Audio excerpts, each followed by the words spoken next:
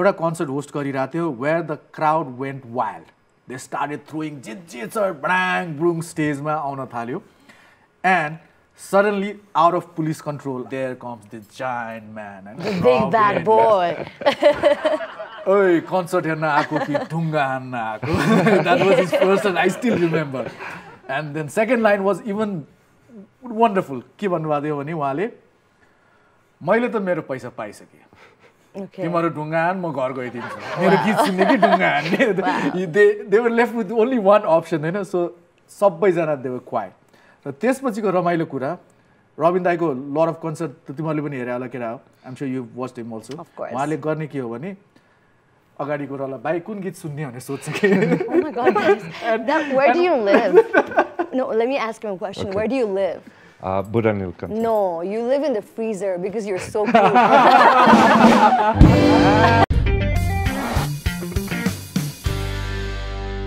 बिहा गर्नलाई छोरी खोज्न गए ज्वाइँ के गर्छ भन्दा युट्युब चलाउँछ भनेर सोध्दैन नि हैन अब मिल्छ है त्यसलाई मेरो त हुनेवाला ज्वाइँ त युट्युबर हो भन्दा हो र हजुर कहाँबाट भेट भयो हजुर भन्ने पेसामा छौँ नि अहिले हामी हैन पहिला के हो त्यो युट्युब भने के गर्छ त्यसले भन्ने हुन्थ्यो हजुर हजुर त्यो पनि अब हजुरले भन्नुभयो जस्तो हाम्रो मम ड्याडको एजमा मेरो ड्याडलाई नि अब कसैलाई साथीले सोद्धाखेरि के गर्छ भन्दाखेरि अलिकति एक्सप्लेन गर्नै गाह्रो हुन्छ द्याट इज द्याट त्यो एउटा ठुलो फ्याक्टर छ अनि अब म युट्युब मात्रै गर्छु भनेर सोच्दाखेरि पनि तैँले गर्ने चाहिँ के हो ड्याडले हेर्दाखेरि पनि यो बोलेर के हुन्छ टाइपको हुन्छ एउटा कन्फ्युजन हुन्थ्यो तर अब बिस्तारै बुझ्दैछन्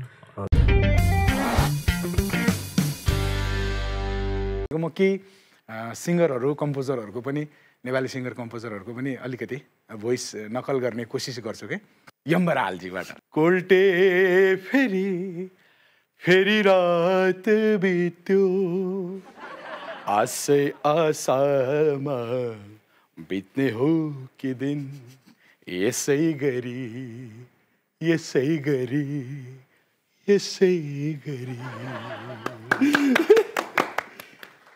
अब उदय सोताङ चिन्छे अलिअलि फर्किआउने छु चाँडै नै घर केही दिन हुँदैछु टाढा फेरि नगर कर्णदास एक्लो रातले बताउँछ किन भिज्यो टुरोको सिरानी चिसो रातले बताउँछ कस्तो हुन्छ विधुवाको जवानी खै त ताली साली केही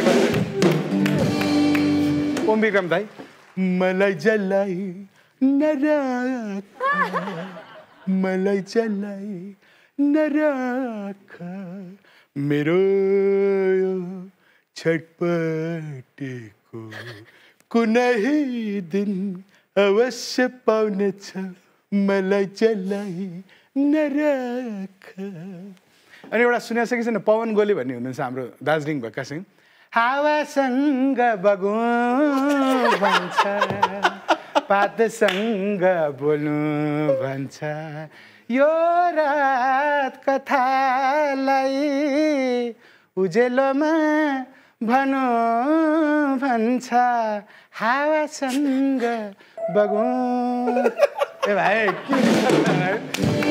अनि एउटा हिमाल सागर आज किन हो तिमी के मचुक्यौ मेरो मन चोडी भन के मचुक्यौ मेरो दिल तोडी अलिअलि आयो अब सिङ्गर अब कम्पोजरतिर जाउँ है शम्भुजित बास्कोटा सर मेरो आदरणीय गुरु हुनुहुन्छ है मेरो आदरणीय गुरु होइसक्छ ए चट्टरुमल क्या मालुम कोटेको खल्तीमा माफी हुन्छ क्या मालुम मायाको गल्तीमा निवराचार्य अब निवराचार्यले उहाँकै कम्पोज एउटा अरूले गाएको उदय सोताङले आधी बाटो हिँडेपछि तिमीसित भेट भयो जिन्दगीको हाम्रो हो यात्रा त्यही बहट सुरु भयो सानो मोडैमा।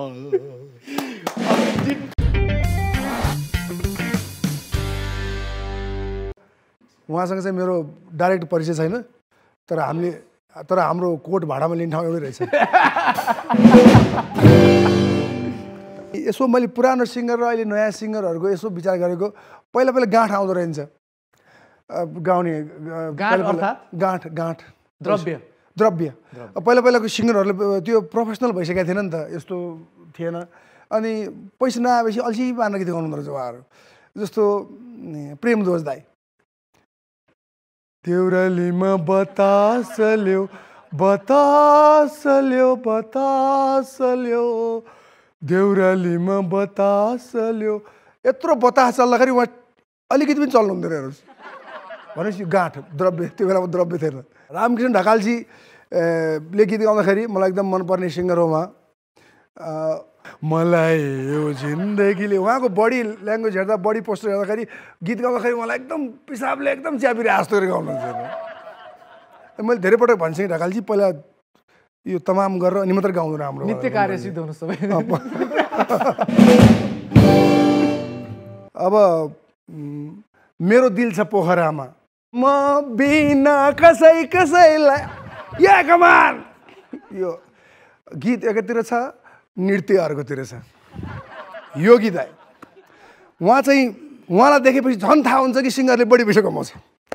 र उहाँ चाहिँ बाल्यकालको बच्चा रुँदाखेरि कसरी रुन्छ, बच्चा मैले देखेको छु, सानो सानो बच्चा भर्खर जन्मिने बित्तिकै उसको यस्तो यस्तो हुन्छ। उहाँको बानी अहिलेसम्म त्यही गएको छैन। जब सन्ध्या हुन्छ दिल मेरो घबराउँछ, पिया मिलनको आँसुमा। उहाँले गाउने गीतलाई हामी कन्स्टिपेसन सङ भन्छौँ, यसलाई नेपालीमा चाहिँ कब्जियत गीत।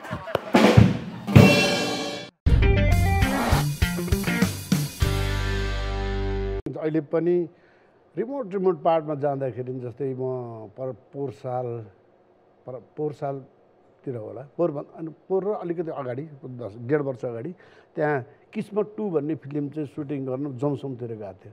जमसमबाट नै भित्रभित्र गाउँमा एकदम रिमोट एरियामा, अप्पर मुस्ताङतिर, त्यतातिर कागबेनीतिर, कागबेनी होइन, यतापट्टि त हाकु साकु के भन्ने ठाउँ त्यहाँ गर्दाखेरि ए सन्त पन्त तिमी किन आउँदैन, तेरो हिजो आज कुरो खोइ आउँदैन त, किन आउँदैन, राम्रो छ नि खोइ गर्दै आउने कि यस्तोले पनि कहाँबाट। तपाईँहरूको टेलिभिजन छ, हाम्रो टेलिभिजन छ यहाँ, हाम्रो छ गर्दै कि। किनभने त्यो 30मा मैले राजनीति छैन, केही छैन, एउटा घर परिवारमा देखावटी आइमाईहरूको कस्तो चलन हुन्छ, न त जस्तो त्यहाँ सिम्पल पीडित श्रीमानको भूमिका। पीडित श्रीमान त्यो अर्को भयो। त्यो त्यसमा चाहिँ तिजकोमा चाहिँ के थियो भने बाहिर चाहिँ एकदमै म त पानी पनि खान्न, यस्तो हेर म त यस्तो वर्ष दिनमा आउने आफ्नो श्रीमानको आयुको लागि यति पनि नगरेर त कहाँ हुन्छ, म त खान्न नि, पानी पनि एक थोक पनि खान्न बा, बेलुका बेसी मात्र भन्ने। अनि भित्रपट्टि गएर चाहिँ पेडा पनि कुवा पनि दिने, दुध पनि खाने, बाहिर म चाहिँ खान्न भन्ने कि त्यतिले कमेडी लाग्यो भन्ने। अनि अर्को एउटा अब गरिब पक्ष देखाएको छ, त्यसमा चाहिँ बिचरा पेट बोकेको आइमै। अनि तिम्रो श्रीमती त यस्तो 2 जिउ भएको छ, केही खान देऊ न भन्ने। म चाहिँ खा भनेर भन्दिनँ, त्यसलाई घिच्नमा लाने घिचोस् भनेर हिँड्ने के लोग्ने। फेरि त्यस्तो मान्छेहरू पनि छ यो समाजमा भन्ने नि। त्यसले नै फुड कमेडी दिएको थियो। कमेडीभन्दा राजनीतिक चाहिँदैन। जस्तै अब एउटा मेरो टोलमा नै एउटा गुरुबा भन्ने हुनुहुन्थ्यो, उहाँ चाहिँ पूजासुजा गर्ने गुरु होइन। अनि उहाँ चाहिँ कान सुन्नुहुन्न थियो। अनि त्यो उसको चाहिँ बानी चाहिँ गऱ्यो, कान नसुने जे गऱ्यो भने हाँसेर गरिदिने कि। अनि मैले त्यो एउटा त्यही क्यारेक्टर लिएँ। अनि एउटा बिहाको चाहिँ हजुर जन्तीहरू त आइसके, अब हजुरहरूले चाहिँ अरू धेरै केही गर्नु पर्दैन, यसो खाममा धेरै त होइन, 1000 रुपियाँ चाहिँ अब आफ्नो इज्जतको नि गरे। उसले चाहिँ के भन्छ, हजुर प्रेसर दिने, कान सुन्नु छैन त, हजुर 1000 रुपियाँ चाहिँ खाममा हालेर बस्यो भने आफ्नो इज्जत बन्द हो नि होइन र हजुर यसरी गर्थेँ कि पगार पर्दैन थियो। उहाँलाई मैले भेटेको ठ्याक्कै औषध जानु लाएको थिएँ। ए हजुर कहाँ जानुलाई छ हजुर? त्यहाँ म बिहान उठेँ होइन, अनि त्यसपछि अब खाना खाउँ कि के गरौँ भने पहिला होइन एकतालि त्यहाँ मन्दिरै गएर त्यहाँ गएँ आएँ अनि खाना खाएँ अब के गरौँ भनेर सोचेँ त्यो भाँडाका मैले त सामान दिएको थिएँ आज त लिँदा त्यसपछि म त्यहाँबाट ठमेलसम्म आएँ अनि पक्राचुल होइन ठमेलैबाटै त्यहाँबाट हिँड क्षेत्रपाटी अनि ठिमी अनि त्यसपछि यो असरमा त्यहाँ भाँडाका जान्न अब सिधै कहाँ यो भाँडाको जानु बिहानदेखि उसको स्टार्ट भनेको बिहान उठे अब भन्यो मान्छेलाई लामो हस् हजुर है त ए बाबु सकिनै आँटेको थियो पक्रा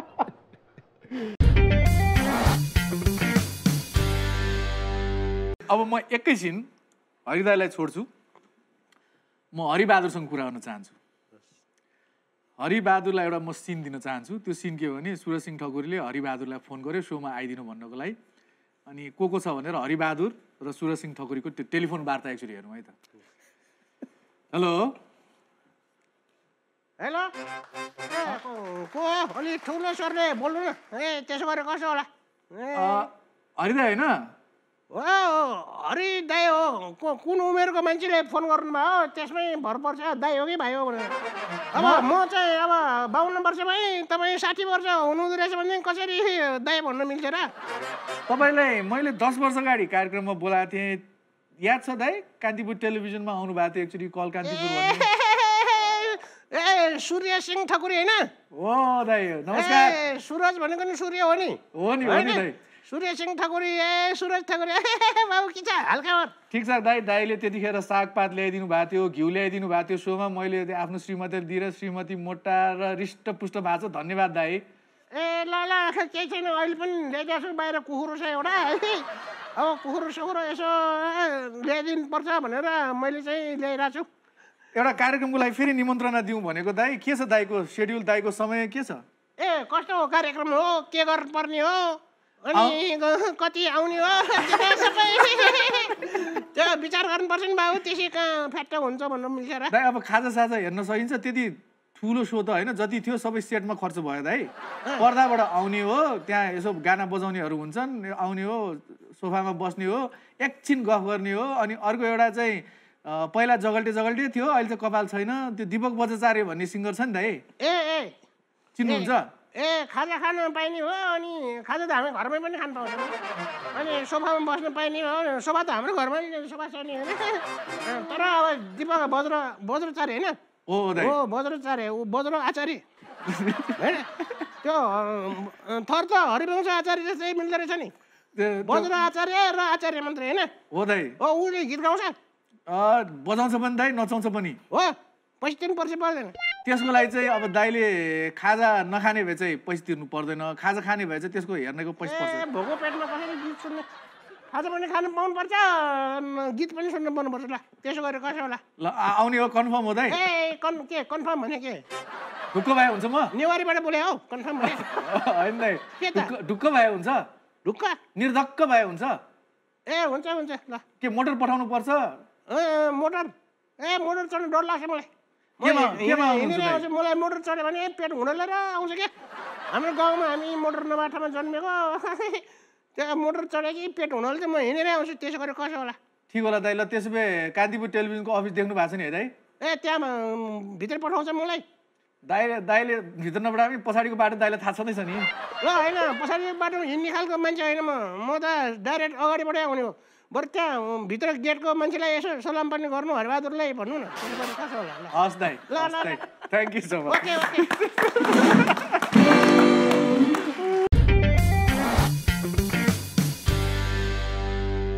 इट्स माई सो हाइट चाहिँ के हो यो ठिक छ मलाई जहाँ पनि गएपछि यो मेरो काम नै हुन्छ पहिले नि कि माइकको हाइट घटाउने किनभने मेरो हाइट बढ्दैन माइकको हाइट घटाउनु पर्छ घटाउने म पर्फेक्ट पनि भएको छु गीत सङ्गीतमा अहिले आएको परिवर्तन धेरै ठुलो कुरो गरिरहनै पर्दैन अहिले हामी नेपालीलाई एकदमै धेरै ठुला ठुला शब्द यता त्यता खोजिरहनै पर्दैन सानो चिज सुपारी त्यो पनि धेरै ग्राम ग्रुम होइन बिस्तारै कुटुमा कुटु मात्रैले आज करिब 3 करोड जनता छौँ झन् 4 करोड 5 करोडले हेरिसक्नु भएको छ भने हामीलाई धेरै थरी गर्नु पर्दैन। अहिलेको साङ्गीतिक यात्रामा पहिले समुजित बास्कोटा हुनुहुन्थ्यो, एकदम सिनियर रेस्पेक्ट। अहिले अर्को हुनुहुन्छ काली प्रसाद बास्कोटा। उहाँहरू दुईजना बास्कोटामा अन्तर हेर्नुहोस्। पहिलेका बास्कोटाज्यू चाहिँ टाढा जानु हुँदो रहेछ।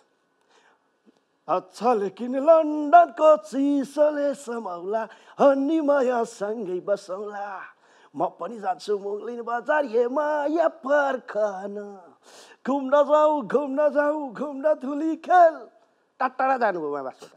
हाम्रो अहिलेको बास्कोटा चाहिँ नजिकै लैजाऊ घुमाउन मलाई ठमेल बजार कहीँ जाने पनि छ यहीँ ठमेल रहेछ। अहिलेको बास्कोटाले पत्ता लगाउनु भयो। अनि अहिलेको बास्कोटाजी चाहिँ एकदम नर्मल गीत पनि चल्दै छ कोहलपुर एक्सप्रेस कुरो एक्सप्रेसको छ भनेपछि त चल्दै छ दौड्या कोहलपुर एक्सप्रेस हुन्छ नि। एक्सप्रेस पनि त्यसरी हिँड्छ चल्दै छ कोहलपुर एक्सप्रेस। एक्सप्रेस हो कि लोकल हो मलाई थाहा छैन। म बम्बईमा कार्यक्रम गर्न गएको थिएँ, त्यही बडो गजब हुँदो रहेछ। त्यहाँ हामी हास्य कलाकार हुँदो रहेछौँ, नेपालकी हाँस कलाकार। मसँगै जानुभएको थियो एकदम चर्चित नायिका सुषमा कार्की, हाट नायिका, हट हो नेपालकी हाट नायिका। अनि सबै गाडीहरूमा नन स्टप लेख्यो, नन स्टप होइन नन स्टप भन्दा त रोकी गर्दो रहेछ फेरि। अनि बम्बई नजिकैको सहर रहेछ थानामा प्रोग्राम गर्न गएको अनि मलाई गजब लाग्यो। त्यहाँ बस्ने नेपालीहरूले के गर्नु बाबु कान्छो कहाँ छन् त के अरे त इन्डिया गएको छ कुन ठाउँमा छ आमा थानामा भनेपछि सधैँ बाबु के भयो तँलाई कसो भयो भनेर आमाहरू त्यस्तो हुँदो रहेछन्। भनेपछि यो अहिले गीत सङ्गीत हामी पहिली कुनै पनि विवाह भोज भातेर कुनै पिकनिक कुनै पनि फङ्सनमा इभन ब्यान्ड बजाउँदाखेरि पनि प्रायः जसो हिन्दी गीतहरू बजाइन्थ्यो। तर आजभोलि धेरै जसो नेपाली गीत सङ्गीत बजाउन थालेका छन्, ऱ्याप यिँदैछन्, विभिन्न कुराहरू छन्। त्यसकैले हामी गीत सङ्गीतमा धनी भएका छौँ र धेरै गरिरहनै पर्दैन। सुपारी कुटु खाइदिए सिद्धि। Hi everyone, this is Suraj Singh Thakuri and thank you so much for liking It's My Show. If you like what you see, then please subscribe to our YouTube channel. I hope you will do that. It's on your screen. Enjoy.